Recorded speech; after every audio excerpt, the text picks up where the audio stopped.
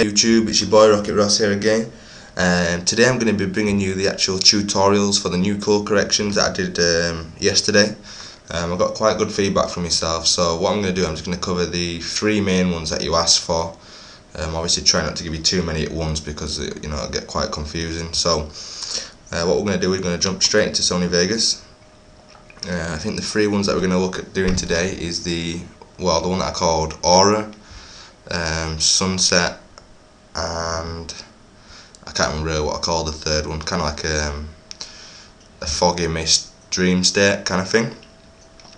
So first of all, what we're going to do is we're going to look at the Aura one. And first of all, on the video, obviously we're going to take out the edges around the outside, set it to upper field first, just the general stuff we do when we get the normal video in. Then we're going to go to video effects. I've already added mine, so you can just add the correct ones. The first one is the colour correction. The video I made last, so if you want to check that out, it shows you all these basic effects that we're going to be adding to get this like the standard picture that we're going to be using in this Aura. So colour correction, I'll just scroll down just in case you haven't seen the last one.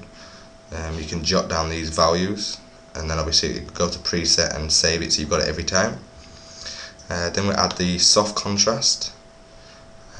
Again, you can just jot these down. I think the effects are the same, it's all the part on the vignette that's different. So I'll scroll down on here, just try and make this box a bit bigger. There you go, so that's the soft contrast one. Then on to saturation adjust. Again, this is what we used yesterday. So they're the values there. And then just throw on a quick sharpen, either reset to none or you can just add it like 0.113, something like that, just a tiny bit of sharpen. Then the next effect I added was levels. This is my standard levels effect I use on pretty much all of my videos. So you can see the values there. And then finally for this one, this is optional, I did a lens flare just to kind of give it, I don't know if you can really see it in the preview box, it just gives it like an extra glow on the video, like, well, it's trying to just achieve the dream, dream state effect. So I chose the sunburst 8 element, and then I used these values with this kind of like light blue colour for the sunburst. So they're the effects, and then obviously we'll get on to how we actually got the kind of Aura effect, like the white, blue and purple on it. What I'll do, I'll just delete that first of all. So what we want to do is go to media generators and go to linear white to black and just drag and drop that on here. So first of all, you'll start off with two numbers. They may be like right at the edge, so just find those, like a number 1 and a number 2. So what we're going to do is we're going to drag the number 1 to the top and number 2 to the bottom. Obviously I've used the kind of light blue and pinky purple colour. You can use whatever colours you want to, depending what map it's on and what effect you're trying to get. So if you click on the number 1, and then what we're going to do is we're going to select this kind of light blue colour like that. I'll do, and then click on number 2, and we're going to grab kind of like a light pinkish colour like that. So obviously at the minute, let me just make this bigger so it covers the whole video. Like so at the minute it's going to look like that in the preview box, kind of bright, and you can't really see anything. So you're going to go back into this video here, and down here at the bottom it's add a new gradient colour point, so like a plus sign. So click that and you've added number 3 now. Click it again, so we've got number 4, so now we've got 3 and 4. And what you want to do is drag them into that kind of shape like that. And then on number 3, we'll click on number 3 and we're going to drag it to black. The way this works is that black seems to be like a hollow colour, like no colour in that specific point. And if we do the same with number 4, drag that all the way down to black, we're then going to be left with this kind of like a bar effect where it's blue at the top and pink at the bottom. So now you can see in the preview box we've created this Aura effect up here. You can obviously play about how much you want it to encroach into your video. like how much you want at the top and bottom. I think for me that looks pretty good now in the preview box. So I'll just leave that one there. Right, and you can always save that at the top, like here. Now I haven't actually saved this preset myself, but I'm going to do it now. So if we just set that as Aura and then click save. So you've got that preset now. Close it down and you'll probably find it at the bottom of your list. Here we go. So we can always just drag and drop that Aura on next time. So that's the first effect. The next one we're going to look at is the sunburst. We'll just go to the video. I think it's pretty much the same effects that we've added before. Right, so I'll just go through them so you can jot them down. Colour correction, yeah, it's the same one we did yesterday and in the previous clip. Then it's onto the levels, the standard one I use on every video. I've thrown a quick sharpen on there again, 0.015. The saturation adjust, this is not the one we did yesterday, but this is just one that I use in most of my videos just to bring out the colour. So you can jot those down or pause the video. Then onto soft contrast. I think this is the one we used again yesterday and in the previous clip. So I'll just scroll down so you see those values. Yep. And the next one is raise. This is just kind of to add to the kind of sunset effect, you know, basically just adding some extra white lines and kind of glare, we'll call it. So they're the values there. I think that's all of them, yeah. And then I'll just quickly go into the mask tab just in case yours isn't the same as mine.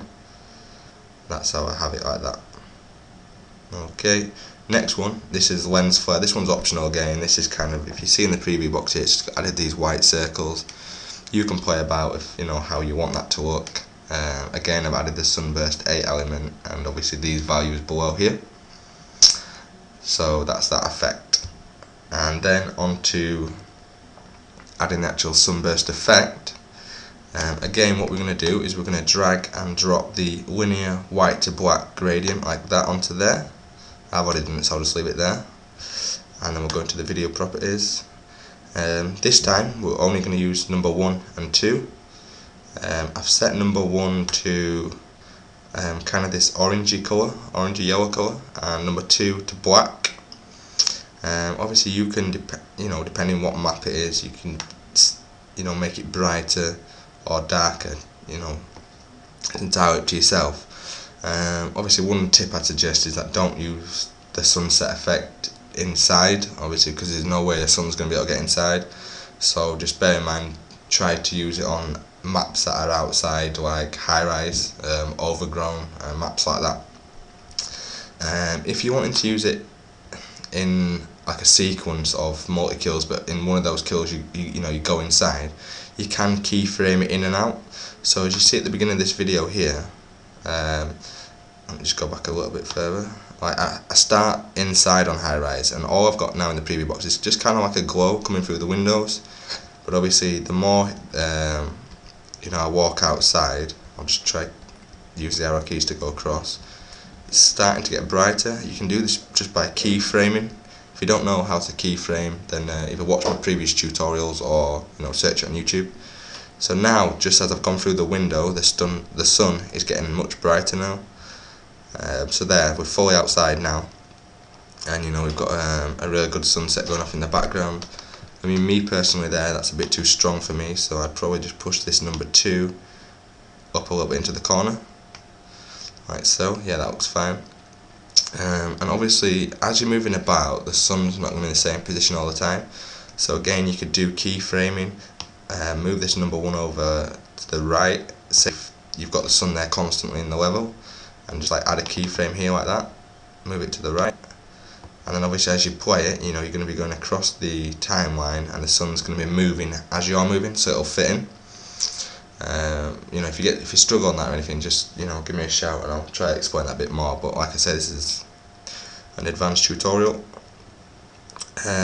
Next one is going to be the fog mist dream state, should we call it.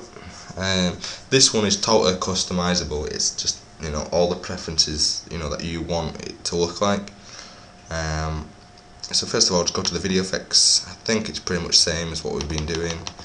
Yeah, the color correction, levels, sharpen, the saturation just we used yesterday.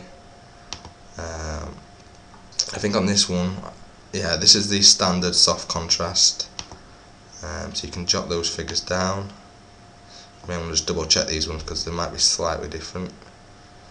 And then again, we've got another soft contrast. The first page is always usually the same. It's the vignette effect. So we've got two soft contrasts. This is one of them, and the other one is just like that. So be careful when taking down these values, just make sure you've got those right. If you can see in the preview box now, it looks kind of dark and grungy. That's the effect I was going for on this one, but we've still kind of like white, misty sky. The choice is yours. I've got this one here. This is the two soft contrast. If I untick this one, this is the one that makes it dark. So when I untick that, you can see in the preview box now, you get more of a brighter mist dream state. So if you to add the other soft contrast back on, this is, I've called it white vignette. I've got a preset for it, so I've saved this one, and that just makes it look a bit more, you know, darker, grungier. I'll just tick and untick so you can see the difference. Like I say, it's entirely up to you, you know, what you want to add on to the effect. So I'll close that down. The next part is adding the gradient. This time, again, just drag on the linear white to black gradient, go into the video effects, and this time it's just again number 1 and 2, kind of similar to the sunset one. Obviously this time just number 1 is the, I've gone for this kind of like just off white, going to like light blue, turquoise colour, and then I've set number 2 to black. So you can push it up as much as you want, depending on you want the skyline to kind of go bright, misty kind of colour. See there, that's made it a bit, you know, darker. Obviously if you want it brighter, just pull the number 2 down. Pretty straightforward. You know, you can have a real play around with the gradients. If you want like a darker sky, use dark blue. If you want it to be a bit like, you know, murky, use like a red, kind of blacky red colour. You know, the options are, you know, pretty unlimited on this with the gradients. So yeah, they're the three main ones I've been showing you today. You know, I've got plenty more in the pipeline. I'm just gonna, you know, try to deliver it over, you know, a few days so you don't get too confused with all the ones I'm giving you. If you've got any, you know, ideas of the kind of, you know, gradient kind of effect that you want, just send me a message and I'll try and make it for you.